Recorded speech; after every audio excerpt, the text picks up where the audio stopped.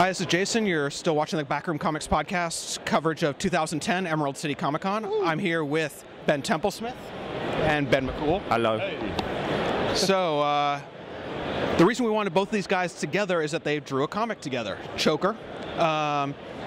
This is your first comic, really, of like a creator-owned, at least. So you've done a couple pieces. Yeah, pretty much. I'm the new guy. I've done like a few little one-shot stories here and there for DC. I did some shorts for Image, but nothing too major, to be honest. This is my first creator-owned book, my first mini-series, and I'm lucky enough to be working with this dashing young gentleman here. So, you know, it's going good so far. All right. So, yeah. And I mean, this is, you've done a few things here and there. A little bit. What was it about Choker that drew you in that you wanted to? Well, it wasn't about Choker. It was actually about working with Ben McCool first and foremost. I met him and like, we should probably do a book together. If he can write the way he talks, I think he's going to go somewhere.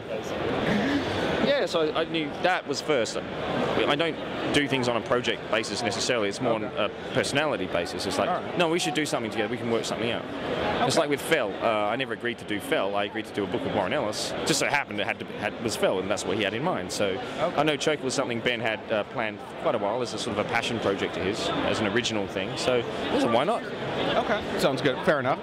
And then I guess it's sort of inevitable with when you've got a disgraced detective, a dark town. There are going to be inevitable comparisons to Fell. Yeah, were you familiar with the story? Yeah. I mean, absolutely. I mean, he's not so much a disgraced detective. He's a detective that's been absolutely shafted. Issue 1 is, at its heart and soul, a detective story. Like, you know, most prominent issue 1 is, should I say, issue 2 goes a bit mental, basically. It certainly introduces more the cyberpunk element, which I'm really keen to kind of, you know, have some fun with. And it certainly develops its own identity, I think. So I understand the comparisons of Fell, and I'm obviously delighted to be in the same kind of conversation, to be honest. But yeah, you know, I'd like to think it's got its own voice. It does its own thing. Oh, absolutely. Yeah. I guess, how's your con been so far? I mean, we're near the end of day 2, and you seem to be... The final day? Yeah. Are you telling me there's one more? No. I hope not. I just wanted to make sure everybody else knew that we were at the end of the, we weren't still on day 1. No, I went to bed at 6 a.m. this morning, and I'm a little frazzled. But it's been fantastic. I was told last year they had 7,000 attendees. This year it's 11,000. So really, that many? Wow. Yeah, it was huge for me. It was great. I had a line for like the entire yesterday. It was great. All right.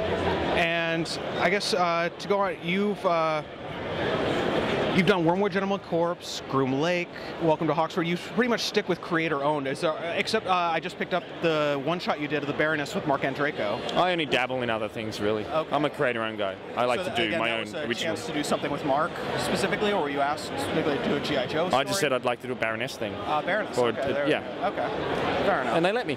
Okay, fair enough. How did you get into comics? Like, what was your first... I've always been a big comics guy, to be honest. I started reading the kind of British kids comics when I was really young. I got into American comics. I was 10 years old. I came across, I was a part of Extinction Agenda, Chris Claremont and Jim Lee. Now, good buddies with Jim Lee, and I always like to embarrass him with this story, but like I came across it and I'm just like, wow, what on earth is that? Never seen anything like it. So, you know, started collecting then. And I guess when I was around 23, 24, I decided I'd like to give it a shot at writing them. And so the rest is history, basically. But I've always been a fan, and you know, I always identify comic books as being a wonderful vehicle for storytelling. Kind of borrow the best elements of both movies and, you know, full prose novels. You know, you can be as flamboyant and as you want with the visuals, while still incorporating various writing styles. Put simply, comics are awesome. Thanks. Your art style is very unique. Was there something that influenced you as a kid that made you want to start drawing, or that's something that drew you in? No. No? All right. Art chooses you. You don't choose it. Okay. It just comes from within, and, you know, the urge to create. So, and whatever I do comes out the way it comes out. Fair enough. All right. This is all by accident for me. Okay. I haven't traditionally studied or anything for what I do. So. Okay. Were you a comics fan as a kid? Is there something? Yeah. Okay. No one in comics has not been a comics fan as a kid. Find someone, please. Okay. Yeah, trust me, I would be shocked if there was... Because everyone who reads comics, generally speaking, would love to do them. Right. I think. So everyone who's a creator now used to be a fan. Absolutely. So, to me, yeah, very few people I think would ever come in cold. All right. I know. I guess one thing that struck me is that a lot of your work is very stupid. Dark. That may be your words, sir. Oh, win-win. Well, it's silly. I mean, it's Juvenile very humor macabre. for mature people is what I say. So. Very, yeah. How else do you describe those leprechauns? But it's also very macabre. A little. And is there any point where you start to wonder if you're getting a little too dark down the rabbit hole, or are you very happy with where? No, Okay. it's just my mind. Just your mind. Fair enough. I haven't been arrested yet. Good. I had the Pope masturbating to a boy love magazine. I've had werewolf necrophilia. Yeah, I mean, what's wrong with that? Nothing at all, sir. I'm not sued yet. No, that's perfect. Edit that bit, please. Don't give people ideas. Especially the Catholic Church. So, are there any projects coming up you want to talk about that you're working on right now? No, I really only have big plans right now, and they're lined up. I mean, I'm going to do them, but I'm really focused on Choker right now. I'm literally halfway through it right now. Oh, halfway through. And so, you got all the scripts done for Choker, or are you still working on it? Still pretty much tweaking, still working on it. You know, everything's plotted meticulously. It's kind of, you know, completely. It just needs to be typed up in essence. Okay. So you don't have to convince me. Still working. Oh, it's okay. it's all good. And don't worry, we're actually determined to get each part out on time. You know. Issue 3 will be a little bit late. Okay. Okay, there we Warning to you fans. Issue 3 a little late. Only because we're on the road so much for the promotion stuff and yeah. I saw you mention that the other day that you were drawing like on different plane, like different legs. It's a week or two behind. I mean, that's fine. Yeah. We're trying to trying to get it out as close to the release date as possible. That's fair. There we go. Sure. Are there any other projects you're working on right now? I know you've got Vines coming out later this year. Yeah, that's an interesting little thing I'm kind of getting stuck into. There'll be more about that revealed at C2E2. I'm also having another creator-owned project announced then.